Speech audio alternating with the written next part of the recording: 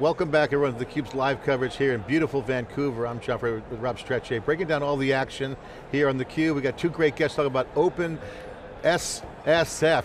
Not SSL, my mind goes there immediately. Got two great guests, Omkhar Arasaratnam, General Manager of OpenSSF, and Brian Behlendorf, CTO of OpenSSF, CUBE alumni. Great to have you guys on. Thanks for coming on theCUBE. I know you got a keynote to give, top of the hour. Thanks for coming on, appreciate it. My pleasure, thank you. The Security Foundation, super important, funded, up and running. I saw your talk at Cloud Native SecureCon. Security's top of mind. Security and AI are like the two hot major pistons pushing a lot of change in open source. We're feeling it everywhere. Obviously AI we'll get later, but security right now is top of mind. What's on the agenda for SSF? Who's involved, who's funding it, what's happening? Well, the openssf.org website has all of our great funders, the premier members, all the way down to some of our public sector friends as well. We're interested in really ensuring that our software supply chain is secure for the benefit of the public good, and that's our mission statement. As we look forward, there's a number of initiatives that we have underway to help ensure that we realize that goal. We've made a number of great accomplishments over the last few months, and I'll probably turn to Brian for some specific details because this is day 10. And I don't know everything yet. Just on the history, when was it founded? What's the starting point? How long has it been in existence? Brian, did you want to take that? Yeah. Sure, so the project really got its start in 2020 as a coming together of a whole bunch of initiatives that kind of touched on the security of open source code and the software supply chain after things like the SolarWinds hack, that sort of thing. And then in 2021, we pivoted to kind of a funded operation to allow us to go and be a bit more bold about our initiatives, tell the world about it, but organize ourselves into broader themes. And we looked like geniuses because a few months later, Log4j had a little bit of a problem that ruined a whole lot of people's winter holidays. But that really helped crystallize for us what we had to go out there and do in terms of not just, try to find the next Log4j would be perfect, you can't do that. But you can go, what are the risks out there and how do we address those risks and drain risk from the open source ecosystem as a whole? Making software secure, the North Star, get the mission. What are some of the challenges you guys are addressing right now? What's on the plate? What's the current goals? What are you guys doing right now? What's the priorities? So, some of the areas that I would like to see the organization lean in and some of the areas where we've had some great progress, I think Alpha Omega has done some great work, and the idea behind Alpha Omega is that we catch both the most used open source programs on the Alpha side, and then we raise tide on security issues on the Omega side. And they've made some great strides in some of the automated scanning work that they've done, as well as providing grants through the Alpha side for organizations like the Python Foundation in order to secure supply chain. I think we've also done a bunch of great work when it comes to SigStore, to SBOMs, to areas such as that, which will provide the base foundation and structure to allow us to do more secure things. SBOMs on their own aren't going to fix our problems, but they give us telemetry. We went into that all day yesterday, actually. That's been a common. Do you work across with other organizations like the CD Foundation had their discussion of CD events yesterday, for instance? And how does that tie into what OpenSSF is doing? Brian, did you want to? Sure, so organizationally, there's a lot of overlap. Obviously, being all of us in the Linux Foundation really helps at the staff level. We share a lot of knowledge and understanding of who folks are, but there's actually on the ground a lot of developers who are part of each community who bring ties with them, right? So for example, there's a tough TUF, which is the unified framework for security that has been a CNCF and a CDF project, and that is something that SigStore builds on top of and salsa references to try to pull together these different aspects of security in the software supply chain. So CDF as like the home for continuous delivery is critical to that part of the software development lifecycle.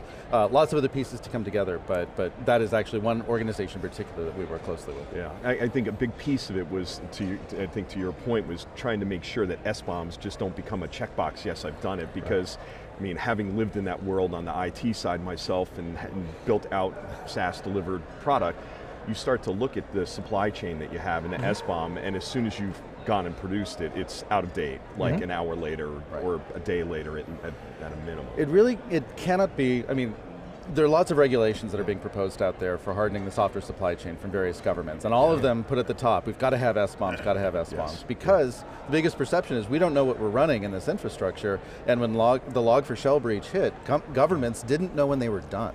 Right, in remediating. A lot of them still aren't done because they don't know where it's been compiled as some jar file somewhere.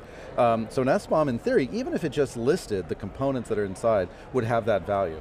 But even just that listing isn't enough. You want to know, are there outstanding CVEs that aren't yet addressed? Are there gaps in the build process that that could lead to problems, not just like Log4j, but Colors.js and LeftPad and some of these other supply chain attacks that we've seen over time. So Brian, that's a great point. Oh, go ahead. No, my apologies, I was just going to add to that.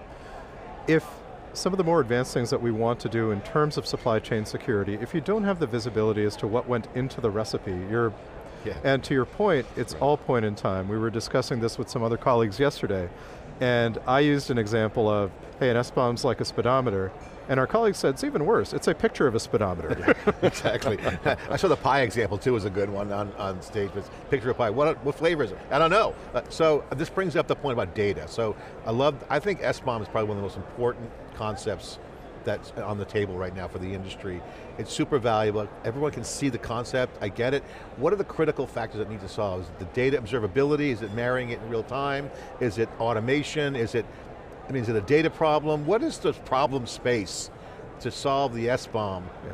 So there's I don't buy the regulation personally. I think too much regulation will slow it down and anchor it and drag it slowly, but what's the core problem space? Because this is super valuable. So I think if we zoom out, and apologies, I've been in security for 20 years and a lot of these are sometimes rehashed ideas in my opinion. Yeah, okay. If we look back to the SANS top 20, or I guess this is now known the CIS top 20, number one has been asset management for the last 3 decades. If we extend that thinking to our assets no longer being servers and laptops and network kit, but also software assets, that is what the SBOM seeks to address.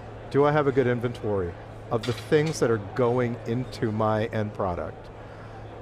Provided that, I think once we establish that that's important, which is an important beachhead, having consistency in terms of the format, as Brian was saying, to say SBOM, yes, but what format? What metadata should it contain?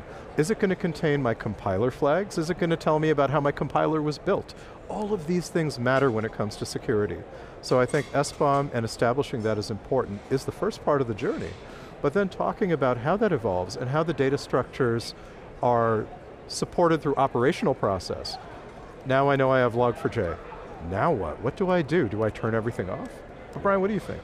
I think you said it entirely correctly. I think there's a term that we're starting to float out there called SBOM liquidity, which is really, how do we make sure that this metadata through the software supply chain captures as many of the different artifacts and aspects of its build, not just for reproducibility, but for verifiability, and ultimately to be able to audit those kinds of processes, to be able to build dashboards that show you green, yellow, and red, like where are my problem areas? And I think if we do that, we can turn up, here are the open source components that are underutilized, under-resourced, vastly overutilized, but under-resourced, right? That I think Log4j caught a lot of people by surprise because they had no idea that they were running it. Can we find those things that appear like problem areas and decide, okay, that if we spend $100K to do a third-party audit of that component, we then drain billions of dollars of risk out of the whole system. So SBOMs are key, but it's a structure, it's a vehicle. It's a system. Got to fill that with something. It's got to move from a mechanism to something more, I don't want to say organism-based, but like something more dynamic that could adapt to changing conditions, to whether it's data or some environment. That's the feeling we're hearing from people is that, how do you talk about that? Because software, they just want to write software. How do you secure? No one wants to do security. Security's got to be somebody else's problem, right? Like we pay insurance companies to worry about like keeping our homes from burning down or something like that. It's like the rough mental math that most people do, and they'd rather somebody else did it. I think what we're realizing now, especially in the open source space, is security is everyone's problem. But if you don't have the tools to measure it, you don't have the tools to know where the problem areas are, or to know when you're improving, you're obviously going to try to write it off and push it to somebody else. Are you guys in triage mode right now? Because I can see the demand high for what you guys are doing right now. How do you guys, take us through the day in the life of like, you guys get on Zooms or meetings, like, is it like throwing tomatoes at each other? It's like, let's do this problem. You got so many things to work on. Where's the starting point? What's the strategy? How do you guys look at what to take on first? Is there Is there a playbook? Take us through the... Yeah, I mean, that's a great question. I think a lot of it today, and this is why we've got such a great board of directors, a lot of it comes from both the people producing software, the people consuming software, the other foundations, and we get input from everybody. And we then use our industry knowledge as well as their input in order to synthesize what the order of operations are. Now, prior to me coming on, I think Brian did some amazing work with the mobilization plan to help ratify some of that. Did you want to cover off those priorities? I think it's best understood by being kind of a mix of bottoms up and top down. Bottoms up, like every open source community, it's kind of driven by those who show up, right? And the people who want to work on interesting stuff have shown up and brought us SigStore and Salsa and something called the Best Practices Working Group. In fact, that work is kind of organized thematically into a bunch of different areas we have under the TAC. And then the top down overlay on that is, you know, when Log4Shell hit, the White House asked us, these are some cute experiments, what are you actually doing to solve these problems, though? What will it take? So that's when we developed the mobilization plan, which said, here, top down, like, here's minimum viable product offerings in 10 different directions that we think, again, drain risk out of the software ecosystem, not just open source, but everybody's software. And that's been a useful guide to think about what areas should we go into next, where could we pull some resources to tackle this or that. We'll be updating that plan. We're also building an overarching architecture, if you will, for how these disparate pieces really fit together into the tool chains of the world. In fact, one example of this is GitHub has recently adopted something called NPM provenance, which pulls together SigStore, Salsa, and a few other pieces to allow you to have full verifiable traceability for your NPM package back to the root. How are you guys enabling the cross-connect with research? We're seeing at RSA, we covered a lot of independence. MITRE has a group in Cambridge, Massachusetts. They're funded, nonprofit, to go in and look at a lot of security kind of in the battlefield of what's happening, try to get the data. Are they involved? Have you got, I know Amazon's involved, you have the big cloud players. Now you got other companies that like Discover here that are called end users. Like, I mean, I guess they're called end users, but they're companies too. They're deploying open source. What's the makeup of the key personas, and how do you guys thread for the folks watching that might be independent research, academic to? So one, I mean, as Brian mentioned, being an open source organization, more participants the better. We welcome participants helping along and helping to guide our decisions and helping to provide us input. Personally, the way that I categorize the different actors in our use cases, I think of people producing software such as the Googles and the Microsofts and the Amazons of the world. I think about, you call them end users, we have an end user work group with the Citibanks and the JP Morgans and the Capital Ones of the world. I think about our public sector as well. Our governments are deeply involved with ensuring that the direction they're providing their citizens, be they domestically here in the US, I know we're in Vancouver, or abroad, North America, or abroad, they want to seek input because they recognize that this can only be done through public-private partnership. And then last but not least is the research, be it from academia or peer security researchers in their classical sense. I think we do need to take on input from all these stakeholders. So you're open for business for anyone, basically? Pardon me? You're open for business for anyone to come in? We're open for business, and I think the ideal state that I would like to get to, and I think Brian as well, to achieve that goal of securing our supply chain for the greater good, is I want to get out of mosquito swatting. And I want to get to the point that we have the proverbial citronella lamps everywhere. And by that I mean actually ensuring security software that's secure by design. I identify as a software engineer that's been doing security for 20 years. I'm inherently lazy. I want the defaults to be secure. I want it to be very difficult to be insecure. And for anyone that's tried to use the borrow checker in Rust, this is the perfect example of that. But I want to enable that more broadly, so things like memory safety are just there. We don't have to think about that. The cloud infrastructure as code has proven that developers can program the infrastructure. This is super valuable and it's a great initiative. For the last minute we have left, could you guys share real quick a plug, each of you, for what you're looking for, audience out there, what you're looking for in terms of support, engagement, put a pitch in or plug for the organization. What would you like to share to the audience? We'll start with Omkhar, go with you first. We can only build secure software for the greater good if we all participate. So I'd encourage everyone to participate. OpenSSF.org is where you can find more information about how to participate.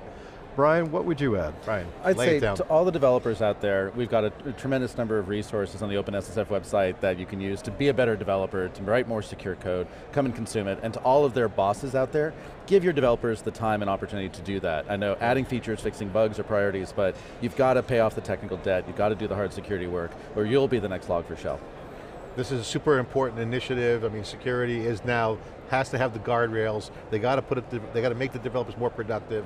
Everyone's shifting left, as we were talking about at KubeCon and Cloud Native Con, Rob, so it's a good time. Yes, yeah, no, I think this is great, and I think it's, like you said, it has to get out of the swatting mosquitoes aspect of it, and I think this is great that you're putting a roadmap basically together to help these companies get there, so. Yeah, thanks for coming on. Brian, real quick, I know you got a keynote you're going to walk to right now. What's it going to be on? Obviously security. Give it a quick plug for the talk you're giving. It's about baking security in the defaults and the tools that developers use. How do we make it so like when a developer falls out of bed, they do it securely? Awesome. Omkhar, great to meet you. Brian, Likewise. great to see you. CUBE alumni here. This is theCUBE coverage in beautiful Vancouver. Our view at our office is beautiful. We showed you the shot. We're looking at the ocean and the mountains. It's beautiful. This is theCUBE getting all the action here at the Open Source Summit 23. Thanks for watching. We'll be right back.